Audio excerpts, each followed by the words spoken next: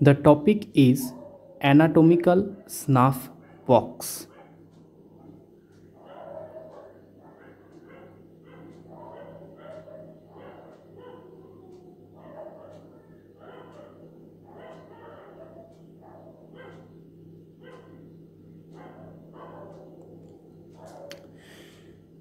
The anatomical snuff box is an elongated triangular depression seen on the lateral side of the dorsum of hand when the thumb is hyperextended.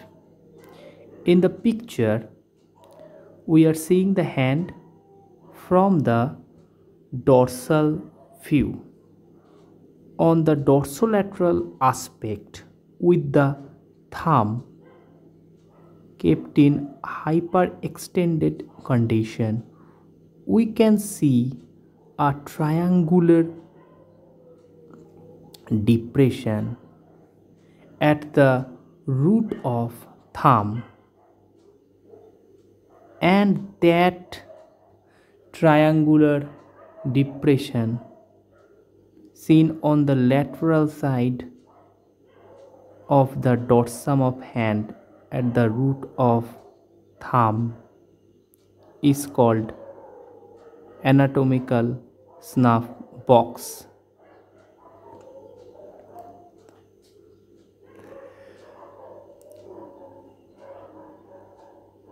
Boundary of anatomical snuff box.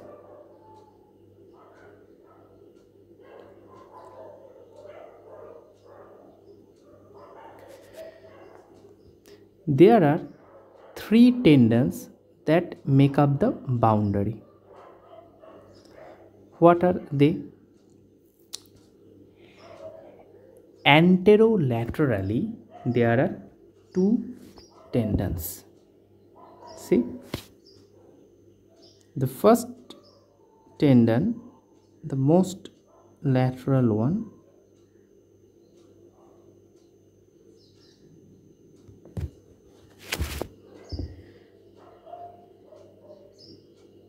is called abductor pollicis longus.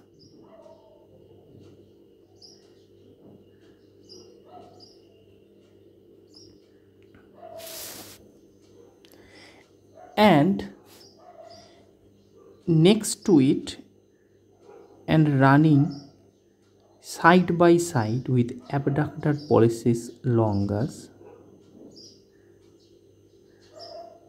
is the tendon of extensor pollicis brevis.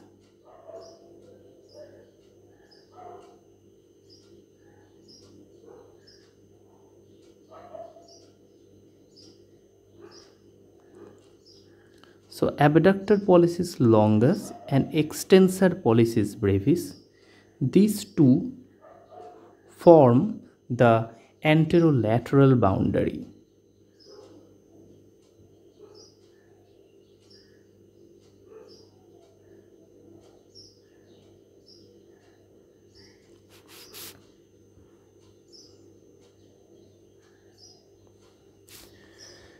Whereas the posteromedial boundary, you see, this is the lateral side, this is the medial side. We are shifting from lateral to medial. The posteromedial boundary is formed by the tendon of extensor pollicis longus. So this is the tendon of extensor pollicis longus.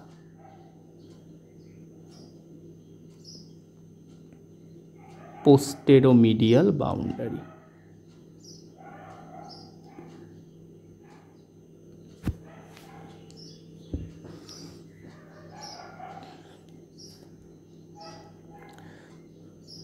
Now coming to the floor.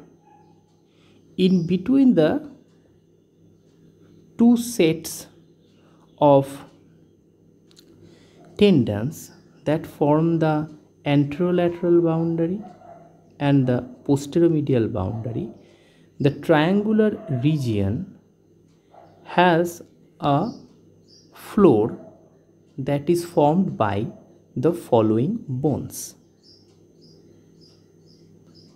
Let me first show you the bony framework of the concerned region. You know, on the radial side of the forearm, we get the radius. This is the lower end of radius.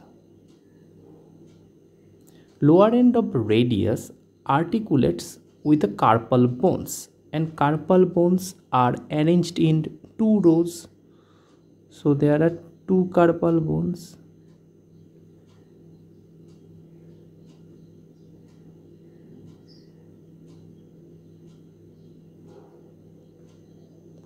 We know the proximal row of carpal bone from lateral to medial is scaphoid lunate triquetral pisiform. So this bone must be scaphoid.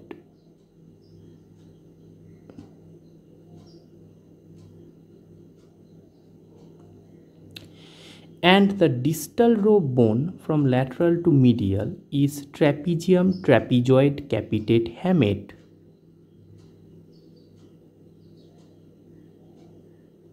So this is trapezium. Now this trapezium bone in turn articulate with the first metacarpal.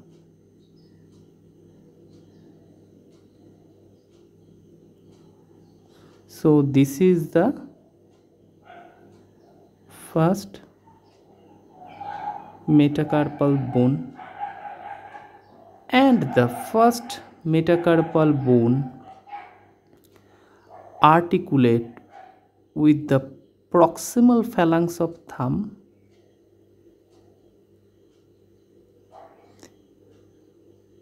and proximal phalanx lead to the distal phalanx, and the bony skeleton ends over here. It is important to note that the thumb only has two phalangeal bone in contrast to the other medial four fingers, each of which has three phalangeal bones. Okay. Now we have got three tendons: abductor pollicis longus, extensor pollicis brevis, and extensor pollicis longus. Each of the three tendon has a separate attachment. Abductor pollicis longus is inserted to the radial side of the base of first metacarpal. So this is the attachment of abductor pollicis longus. Extensor pollicis brevis is attached to the radial side of base of proximal phalanx of thumb.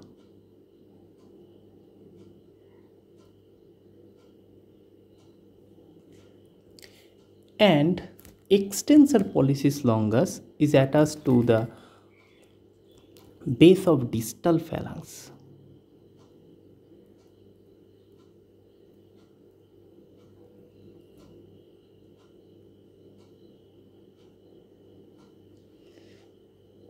So abductor pollicis longus attachment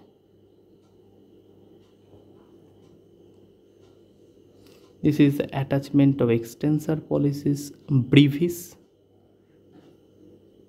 and last but not the least,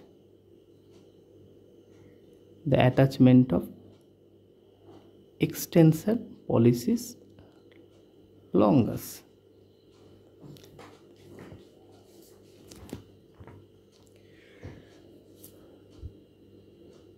Okay, so the floor of the triangular space bound by these three tendons is formed by two bones. These bones belong to the most lateral bones of the two rows of carpals. These are scaphoid and trapezium. So scaphoid and trapezium, these two bones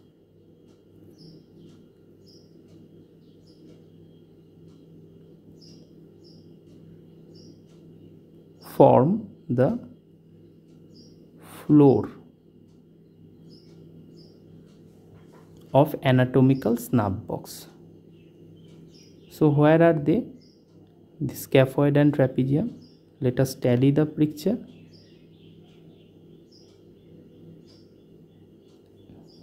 Scaphoid and trapezium. Okay, trapezium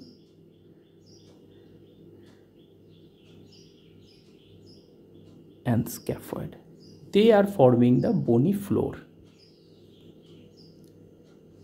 Okay, roof is formed by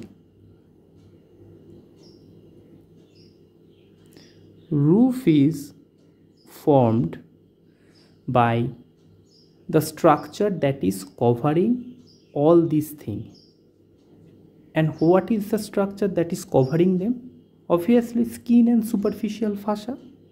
Until and unless we remove the skin and superficial fascia, we cannot see them, we cannot see these tendons.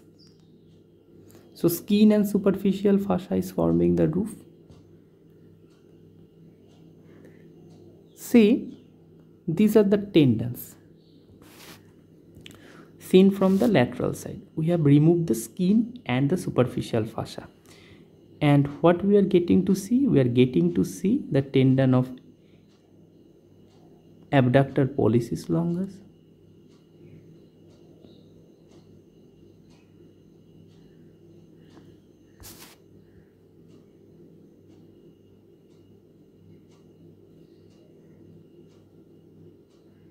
next to it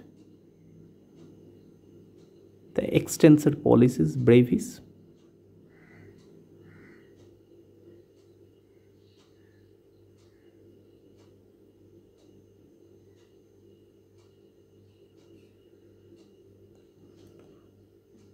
forming the anterolateral boundary, and the tendon of extensor pollicis longus that is inserted into the base of the distal phalanx, forming the posteromedial boundary. So abductor pollicis longus is inserted over here at the radial side of base of first metacarpal. Extensor pollicis brevis, radial side of base of proximal phalanx, and extensor pollicis longus, radial side of base of distal phalanx. In between these three tendons there is this triangular area, and the floor of the triangular area is formed by the carpal bones, scaphoid and trapezium.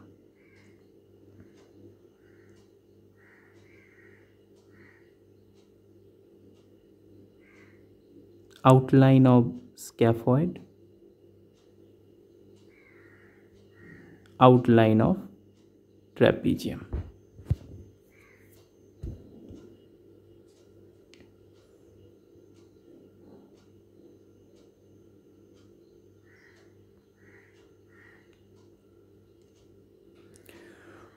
What are the contents?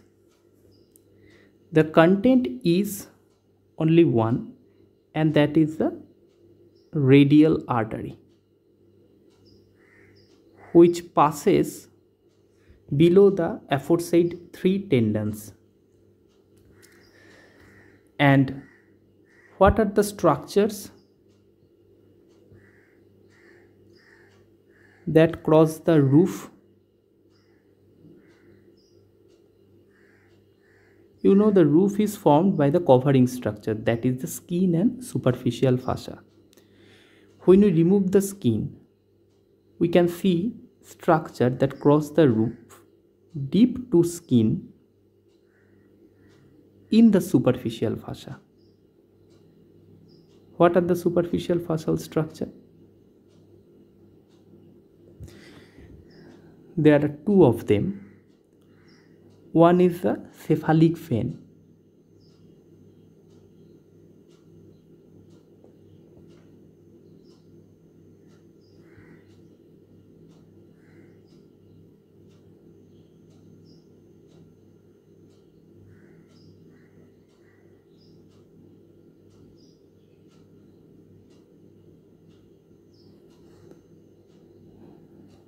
That is running from medial to lateral side.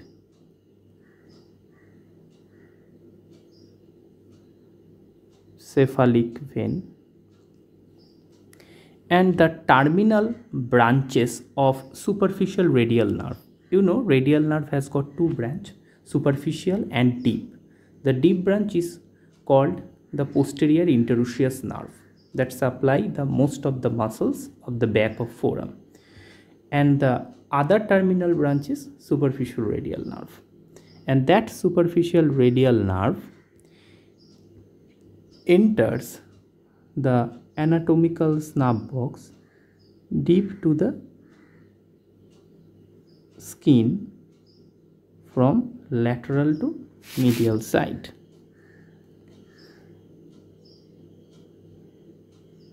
That is the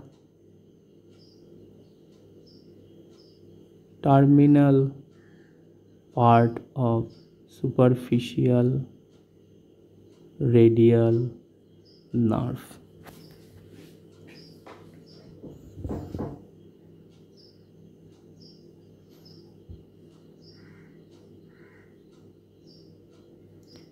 Let's see whether there is some other picture of that. Well, you can see the cephalic vein in this picture, that is passing from medial to lateral side under cover of the skin.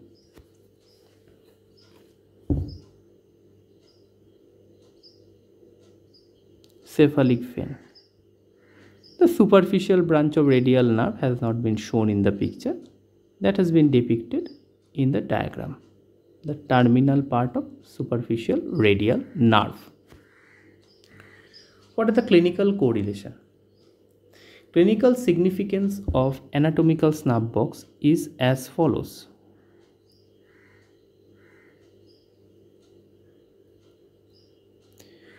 The pulsation of radial artery can be felt in the anatomical snub box. Radial artery pulse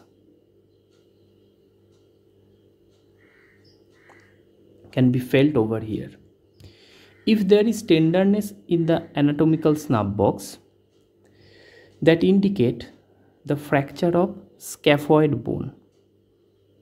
Where is the scaphoid bone?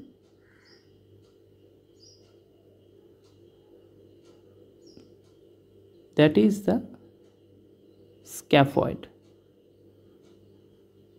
which is the lateral bone of the proximal row of carpals. So scaphoid fracture will result in tenderness in the region of anatomical snub box. Next is the cephalic vein over here. You see the cephalic vein.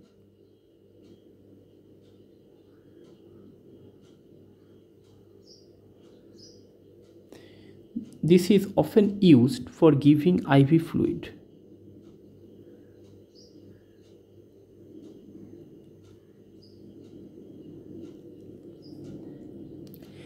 And last but not the least, the superficial branch of radial nerve can be rolled over the tendon of extensor pollicis longus. See, this is the superficial branch of radial nerve.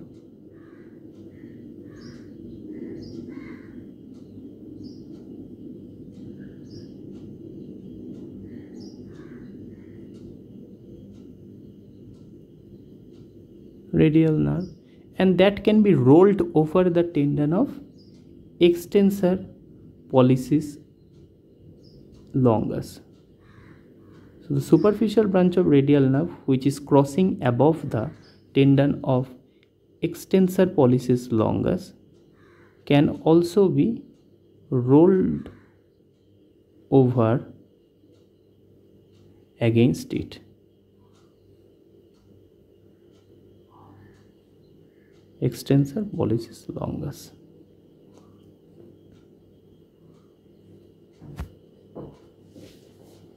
So the superficial branch of radial nerve can be rolled over.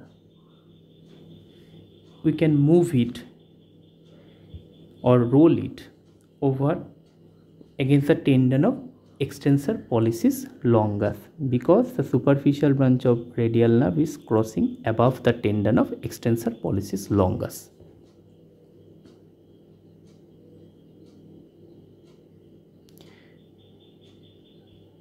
That is all about the anatomical snuff box. Now we are going to discuss about extensor retinaculum.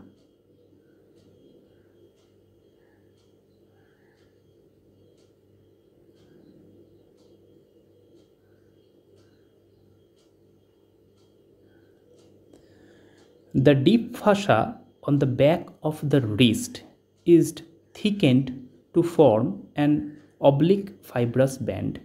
It is called extensor retinaculum. So extensor retinaculum is nothing but the thickening of deep fascia in a band-like manner on the back of the wrist. So we are seeing the wrist from the dorsal aspect. This is the lateral side, this is the medial side. This is the dorsal view.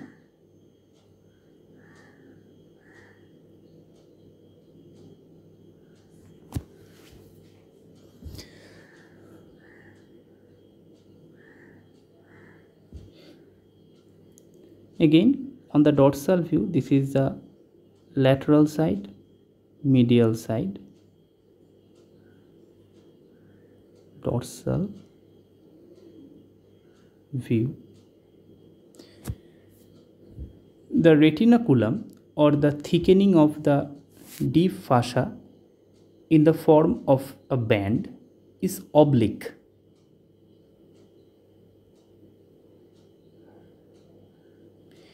And it is directed downward and medially. Downward and medially. What are the attachment?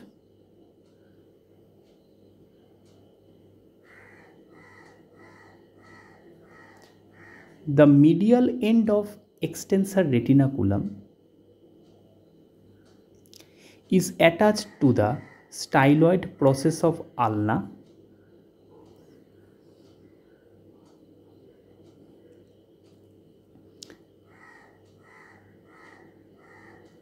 styloid process of ulna,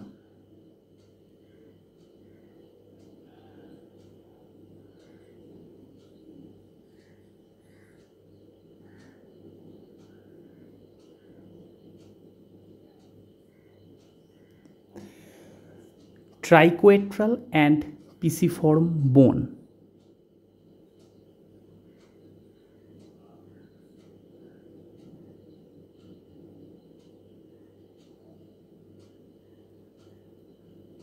triquetral, and the overlying the triquetral, the pisiform.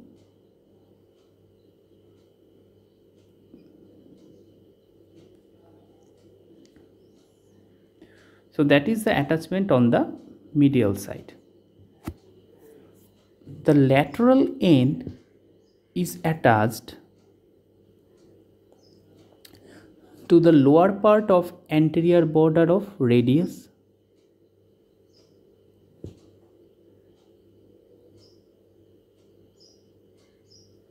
lower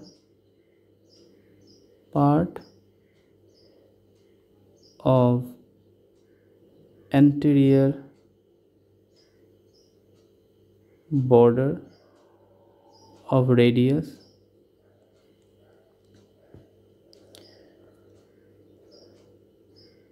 it is attached. So the attachment on the lateral and medial side has been described. On medial side, the attachment is on the styloid process of ulna, pisiform and triquetral, whereas on the lateral side it is on the lower part of the anterior border of radius.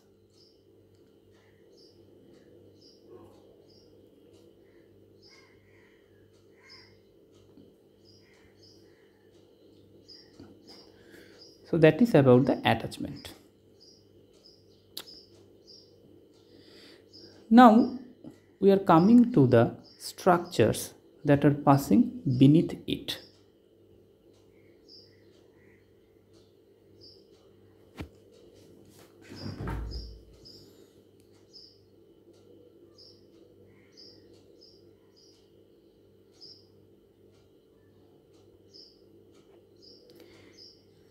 You see, the long flexor tendons are basically passing beneath the extensor retinaculum.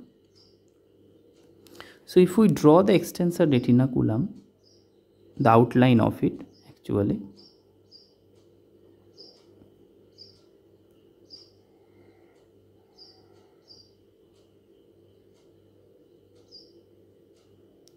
we will see that the long flexor tendons are passing beneath it one by one from lateral to medial side.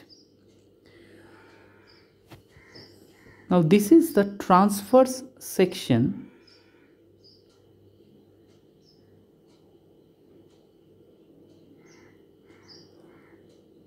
of the forearm, just above the wrist at this level. We have taken a transverse section.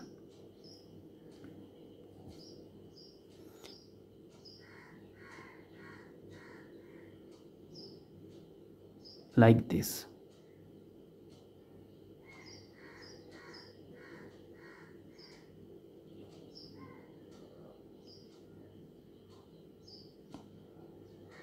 A transverse section has taken.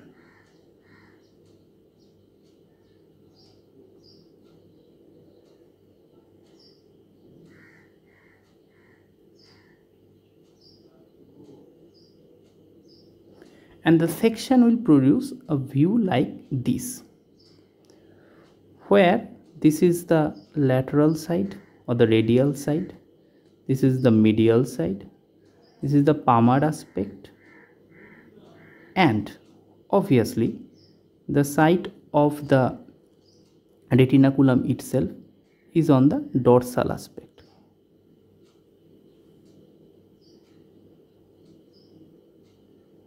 On the dorsal aspect, we are getting to see the tracing of the retinaculum, that is the extensor retinaculum, seen on the transverse section just above the level of wrist. Extensor retinaculum.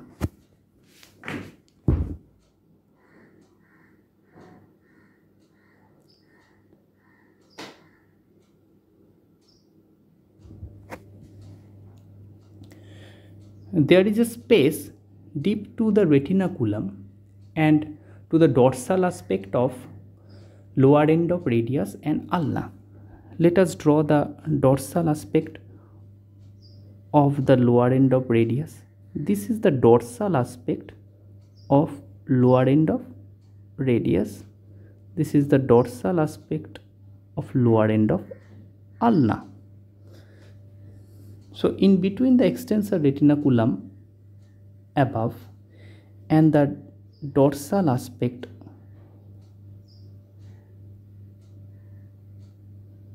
of both lower ends of radius and ulna, there is a space, and it is divided into 6 compartments by 5 septa extending from the retinaculum to the dorsal aspect of lower end of radius and ulna. So the septa are as follows. Okay, where are the septi?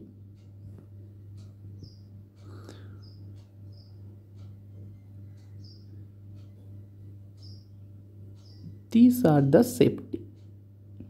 They are running inwards from the extensor retinaculum up to the dorsal aspect of lower end of radius and ulna. There are 5 of them. 1, 2, 3, 4, 5. 5 septi. And these 5 septi divide the space into 6 compartments, and these compartments are numbered 1 to 6 from lateral to medial side. 1, 2, 3, 4, 5, 6. There are 6 compartments. Okay, 1, 2, 3, 4, 5, 6.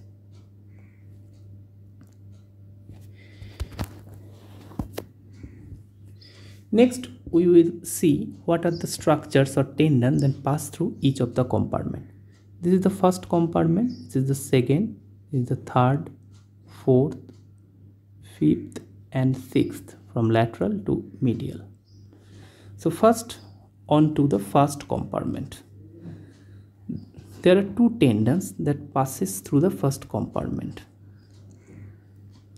The tendons of abductor pollicis longus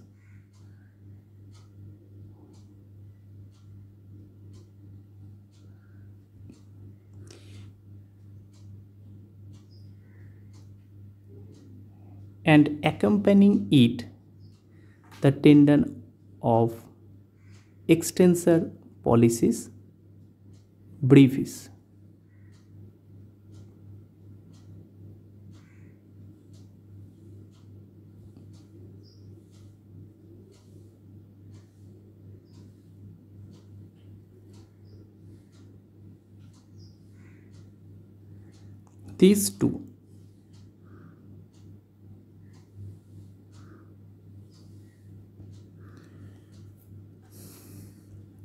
These two abductor pollicis longus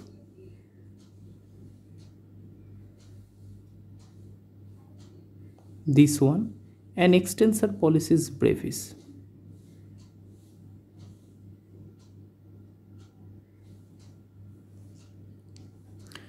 they form the structure that is passing through the compartment number 1. Okay, abductor pollicis longus and extensor pollicis brevis. Next, through the compartment number 2, there are 2 structures, extensor carpi radialis longus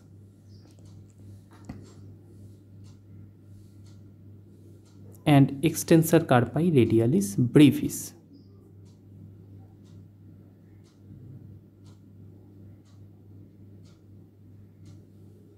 Through the second compartment. This is the first compartment, this is the second. What are they? Extensor carpi radialis longus, extensor carpi radialis brevis. So there are the extensor carpi radialis longus, extensor carpi radialis brevis.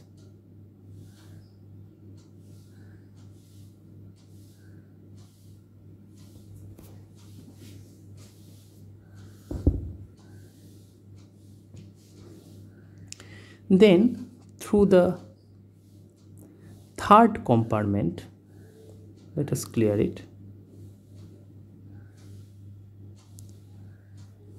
Only one, that is the extensor pollicis longus,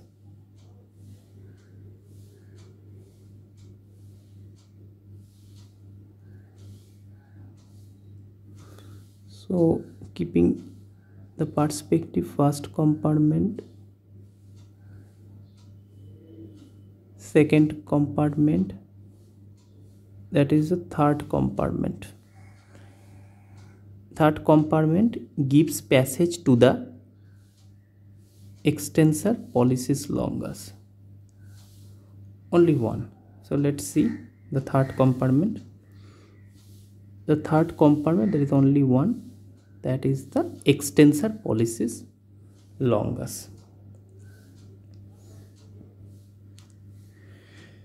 Now we are shifting to the fourth compartment. The fourth compartment is the largest compartment and it houses the extensor digitorum and extensor indicis. Let us first color the extensor digitorum tendons. These are the tendons of extensor digitorum, and these digitorum tendons are actually going to the medial 4 digits.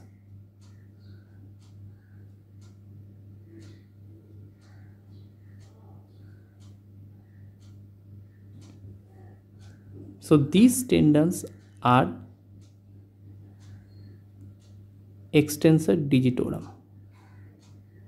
There is the number 4th compartment.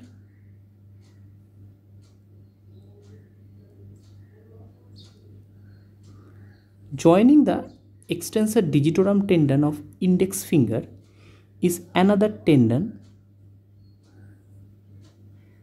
that join the extensor digitorum tendon of the index finger,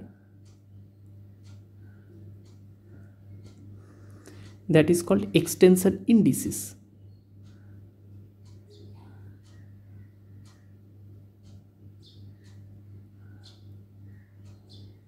So both the extensor digitorum and extensor indicis are running through the compartment number 4.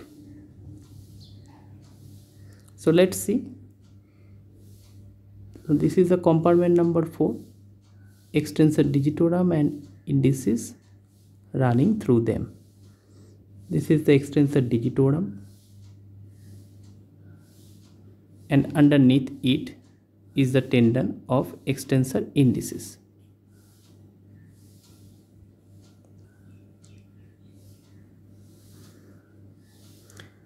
Then we are shifting to the 5th compartment.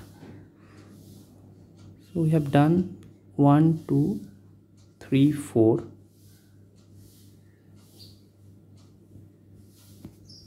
Now the turn to shift to the 5th compartment. What is the 5th one? The 5th compartment holds the extensor digiti minimi. That is the extensor tendon for the little finger, extensor digiti minimi. And extensor digiti minimi, it joins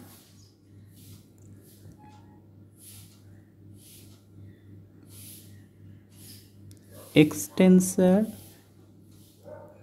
digiti minimi, it joins the extensor digitorum of little finger. Look, the green color is the extensor digitorum. This one. So extensor digitorum of the little finger is joined with the extensor digiti minimi that runs through the fifth compartment. So let us see the fifth compartment. This is the extensor digiti minimi.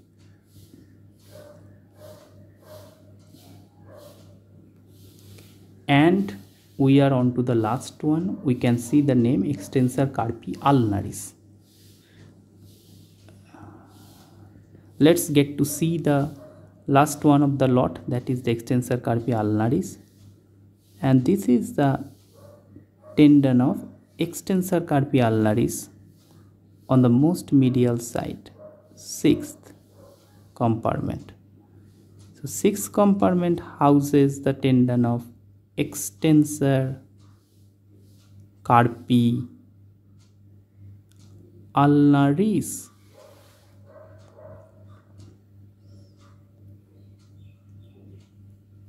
So that is the extensor carpi ulnaris, and that is the extensor digiti minimi through the fifth compartment. So there are 6 compartments, 6 osteofibrous tunnels which gives passage to all these extensor tendon. Now one thing is important, that when the tendons are passing through the osteofibrous tunnel, for example, take any one of them, suppose the tendon of extensor carpi ulnaris. This is surrounded by a synovial sheath. This synovial sheath, what is the synovial sheath? We can see the synovial sheath around the tendons.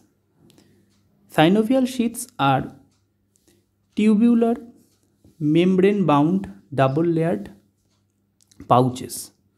If there is a tendon cross section, then the synovial sheaths are around a tendon like this, and it has got 2 layers, one the inner layer and the another is the outer layer. Inner layer is called visceral layer and outer layer is called parietal layer. So this double layered membranous covering has a fluid in between the 2 layers. This fluid is called synovial fluid.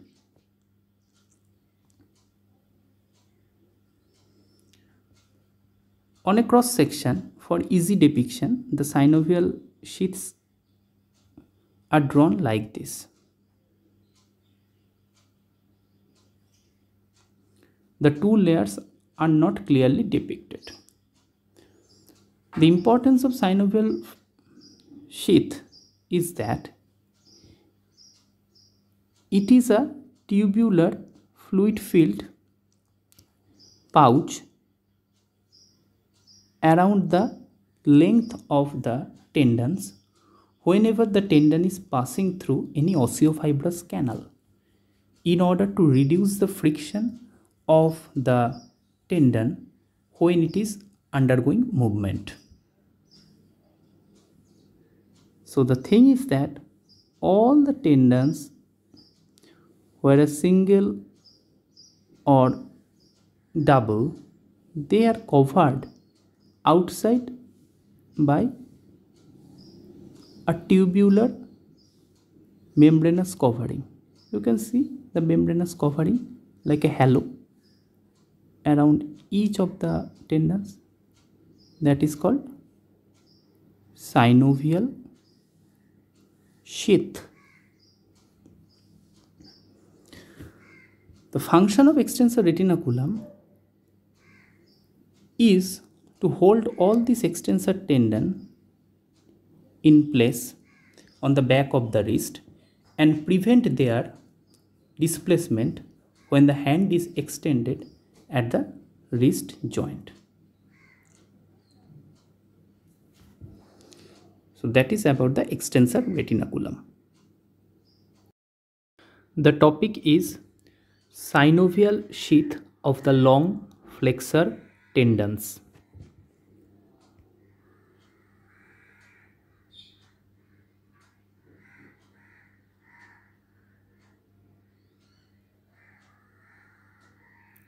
Long flexor tendons.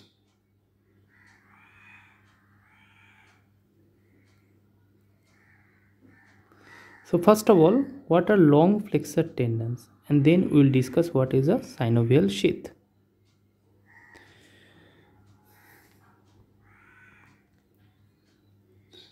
The long flexor tendon refers to the tendons which run up to the digits and help in their flexion. For the thumb, the long flexor tendon is the flexor pollicis longus.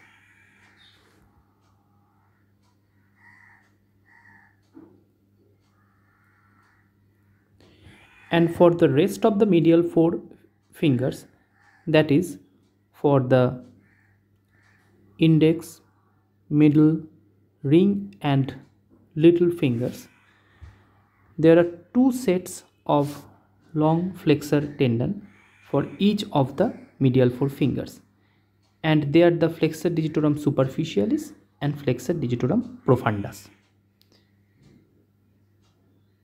That is the flexor digitorum superficialis tendon.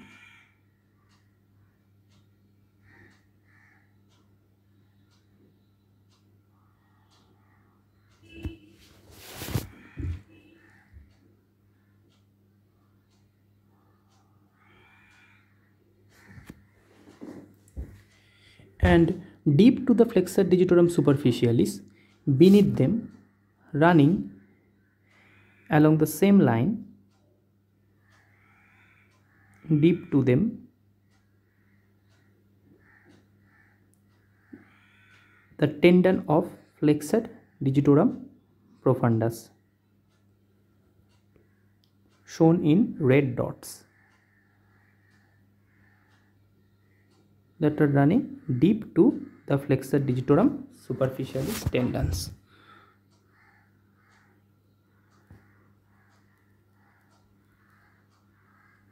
So there are four flexor digitorum profundus tendon underneath the four flexor digitorum superficialis tendons, and altogether the flexor pollicis longus, which is 1 in number, the four tendons of flexor digitorum superficialis and the four tendons of flexor digitorum profundus are known as the long flexor tendon of the fingers. Now,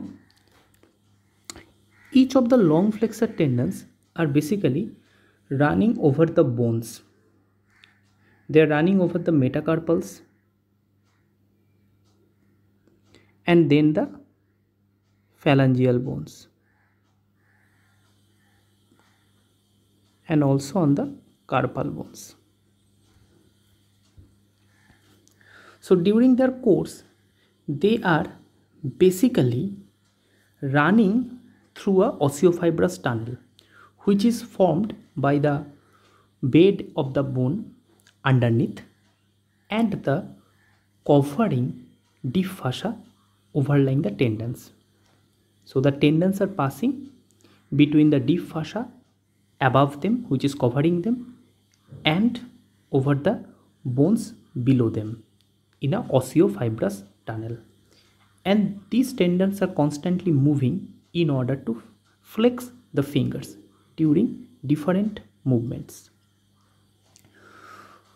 So these tendons, when they move, they have that possibility of undergoing friction against the osseous bed, and in order to reduce this friction,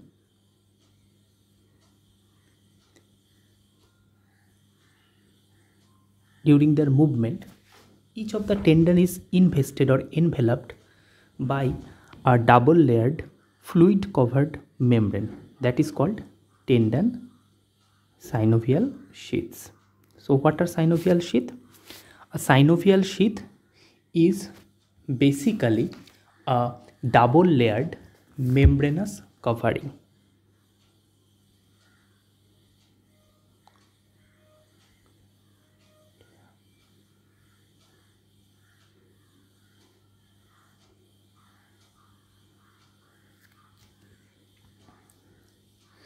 Over the tendon of the muscles, having an outer parietal and inner visceral layer, and it is filled with synovial fluid, and they are meant to reduce the friction. Let us see a schematic diagram. Suppose this is the bone, this is the overlying periosteum of bone.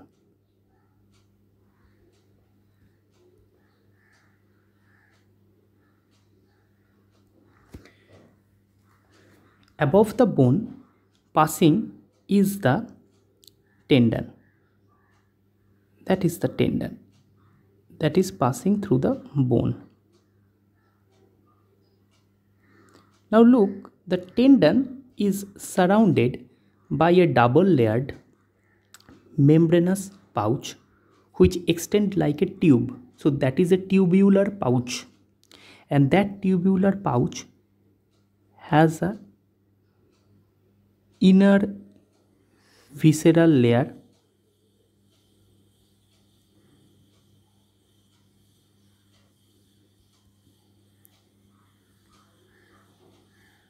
that directly covers the tendon, and an outer parietal layer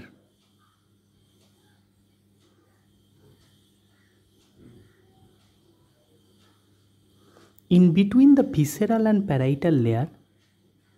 There is presence of synovial fluid in between them.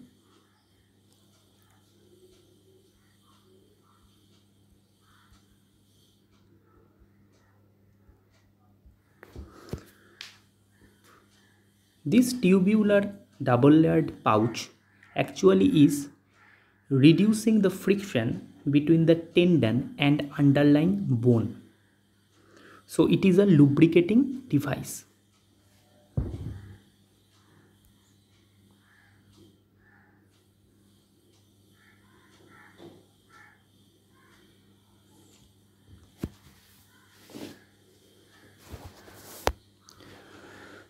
If we just look at the cross section of such a tendon, what we will see? We will see a visceral layer, a parietal layer, and intermediate space that is filled up with the synovial fluid. So let's see a cross section. Now you can understand this is the outline of the tendon. Surrounding the tendon obviously is the visceral layer, and outside the visceral layer, the outer layer is the parietal layer. Parietal layer, visceral layer. Now there is a place where the visceral layer is continuous with the parietal layer. At this region, and this region where the visceral layer is continuous with the parietal layer is called the mesotendon,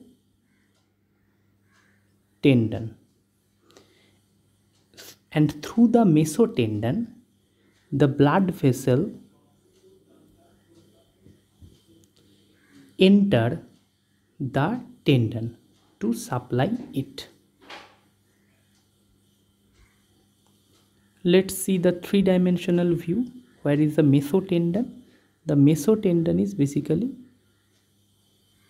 this region where the parietal layer, that is the outside layer, is in continuity of the visceral layer. So the connection between the visceral and parietal layer is called the mesotendon, and through the mesotendon the blood vessel enter to supply the tendon.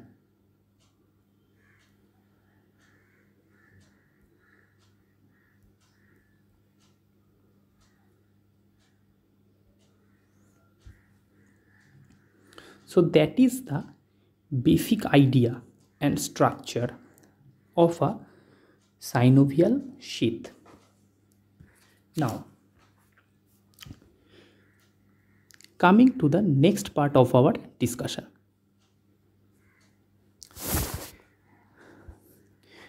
The synovial sheath around the long flexor tendons, that is the tendons of flexor pollicis longus, flexor digitorum superficialis and profundus, serve as a lubricating device to prevent their friction while they move within the osseofibrous tunnels. And they are double layered tubular membranous covering consisting an outer and inner layer, and having a mesotendon which help to convey the blood vessel. That has been discussed so far. There are three types of synovial sheath we get to see. Around the tendon of the flexor pollicis longus, we get to see the digital synovial sheath, which is known as the radial bursa. Radial bursa.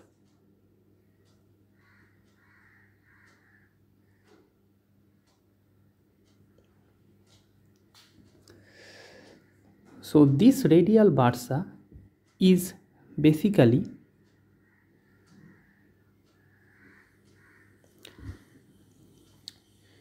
commencing below the flexor retinaculum. So it extend from the forearm about 1 finger breadth below flexor retinaculum, and it continues distally through the thumb up to the tip of the thumb, up to the distal phalanx.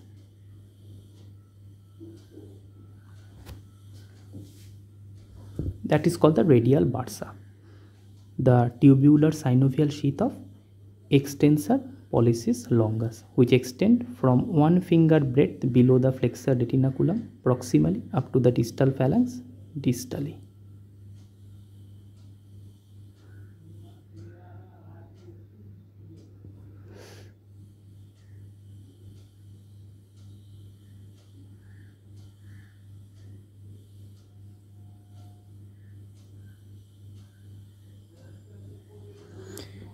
So one is the radial bursa.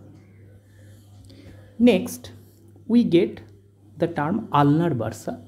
An ulnar bursa is the common synovial sheath for the tendons of flexor digitorum superficialis and profundus.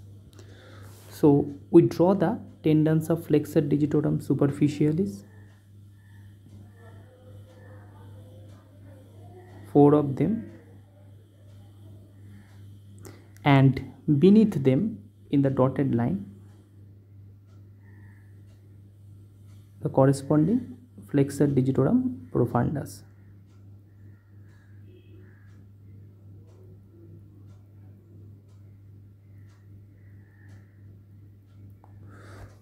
So ulnar bursa is the common synovial sheath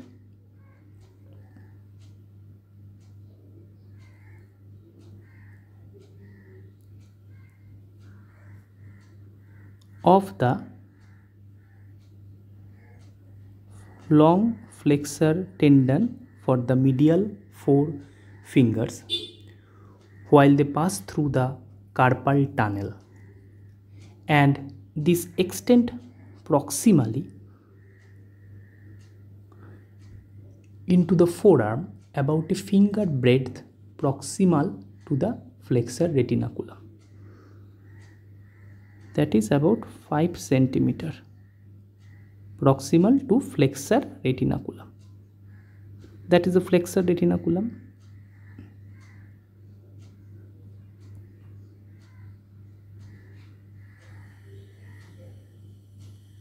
So 5 centimeter proximal to flexor retinaculum is the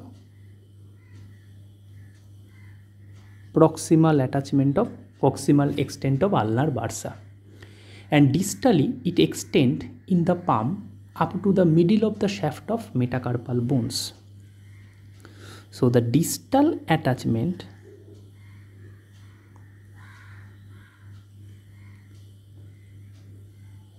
is up to the middle of the shaft of the metacarpals. Now the metacarpal bones are located like this. If we clear down the picture, the metacarpal bones are situated in the region of the palm. 1, 2, 3, 4, 5 of them from lateral to medial.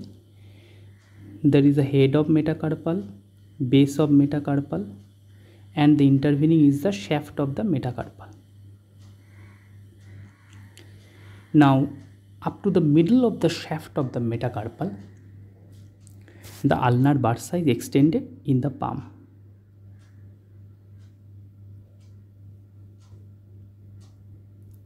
Distal extent of ulnar bursa up to the middle of the shaft of the metacarpal. So we have got the radial bursa, we have got the ulnar bursa. Okay, so radial bursa around the flexor pollicis longus, ulnar bursa for flexor digitorum superficialis plus flexor digitorum profundus. Now we get another thing that is called digital synovial sheaths. The flexor tendon of the digits, when they pass through the fibrous flexor sheaths, are enclosed in the digital synovial sheath, and this digital synovial sheath, this is the digital synovial sheath of index finger. It extends from the head of metacarpal to the distal phalanx. There is a metacarpal head and there is the distal phalanx, middle phalanx, proximal phalanx, distal phalanx, middle phalanx and proximal phalanx. This is the metacarpal. So from the head of the metacarpal up to the distal phalanx is the extent of digital synovial sheath.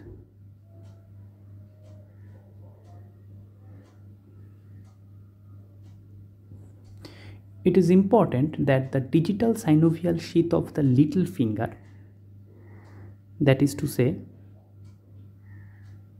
this one, is continuous with the none other than ulnar bursa.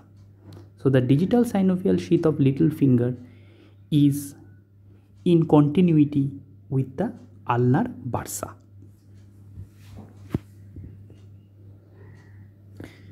If we take a cross section of that finger, we can see the digital synovial sheath. In a cross section of the finger, that is the cross section of the proximal phalanx. Arching over it is the deep fascia of the finger. That deep fascia of the finger is called fibrous flexure sheath of digit, and this deep fascia convert the underlying bone into a tunnel, and through this tunnel the tendon of flexor digitorum superficialis and underneath it is running the flexor digitorum profundus. and both of the tendons are enclosed in a synovial sheath. This is the visceral layer of the synovial sheath.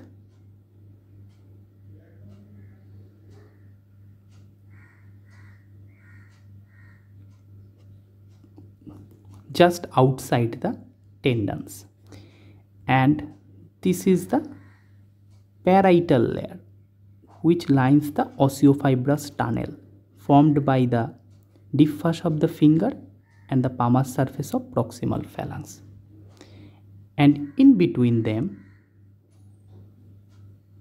we get the synovial fluid.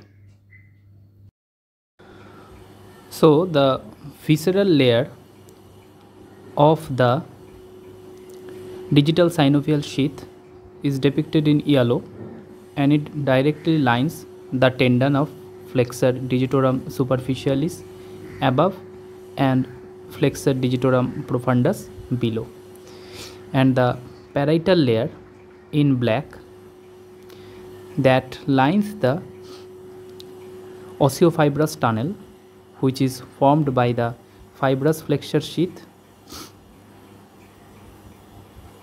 above and palmar surface of the proximal phalanx below. In between the visceral layer and parietal layer we get a lubricating synovial fluid.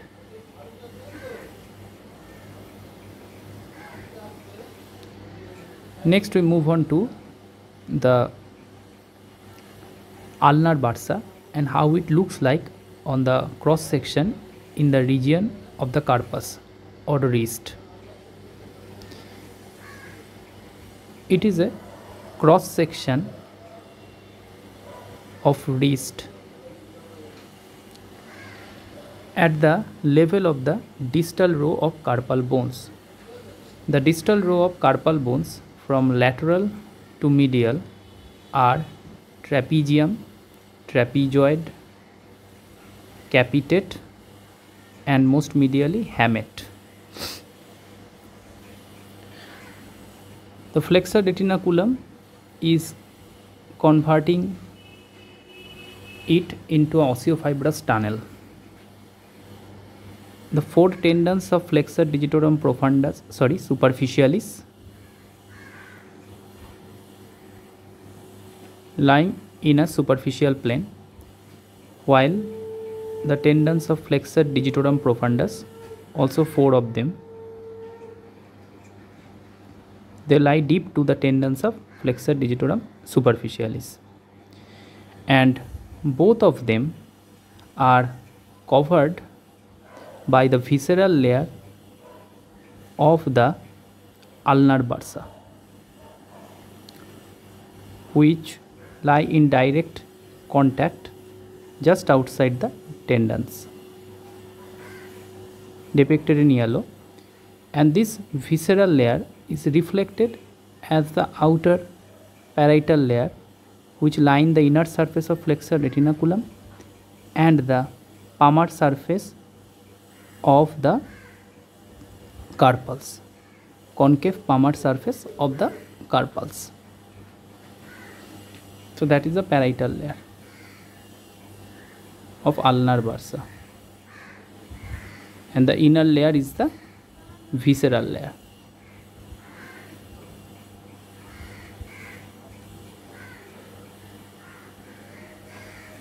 It is to be noted that the outline of ulnar bursa is somewhat like this.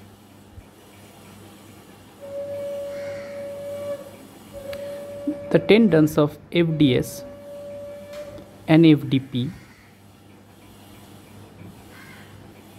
they are invaginating into the ulnar bursa from the lateral side to the medial side. So the lateral side of the ulnar bursa is open and the medial side is closed.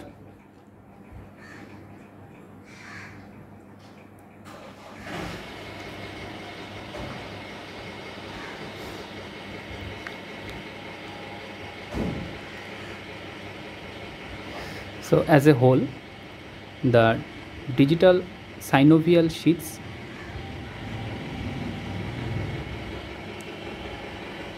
radial bursa, ulnar bursa, all are the parts of the synovial sheath of long flexor tendon of fingers.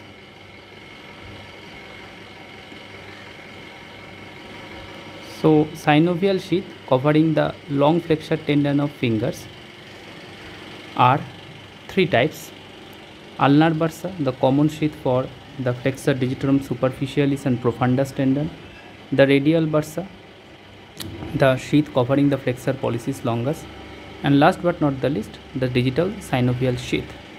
The digital synovial sheath is this one. They cover the long flexor tendon in each of the medial 4 digits. Digital synovial sheath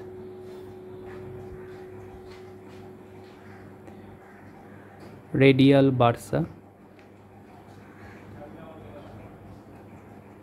and ulnar bursa.